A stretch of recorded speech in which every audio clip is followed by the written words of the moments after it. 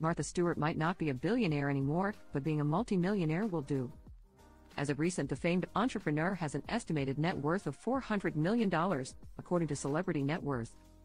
Forever associated with the world of cooking and lifestyle, the 82-year-old made her true claim to fame in 1990 when she launched her own self-named magazine, Martha Stewart Living, and deemed herself the editor-in-chief. Prior to creating her own publication, Stewart's career initially started as a fashion model, though it wasn't long before she started dabbling in finance and stocks.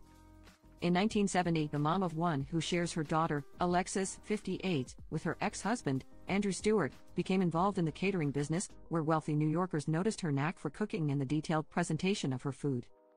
Eventually, Stewart gained enough experience in the industry to write and publish her first cookbook, Entertaining, in 1982.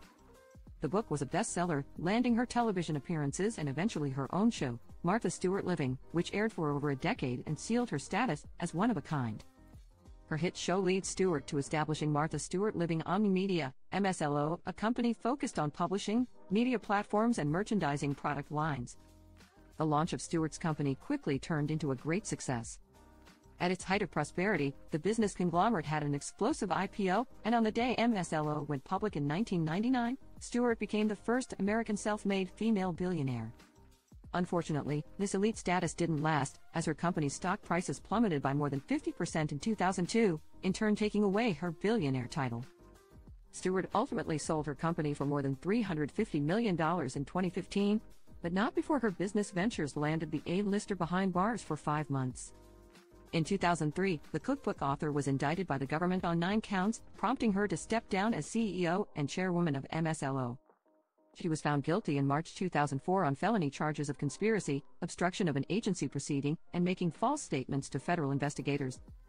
On top of serving nearly half a year in prison, Stewart spent 2 years under supervised release and was ordered to pay a fine of $30,000. Many were shocked when MSLO stock prices doubled while Stewart was in jail, temporarily making her a billionaire once again. The financial status was short-lived, however, as the stocks once again went down by 47% within 6 months after her release, at the time dropping her net worth back down to $500 million.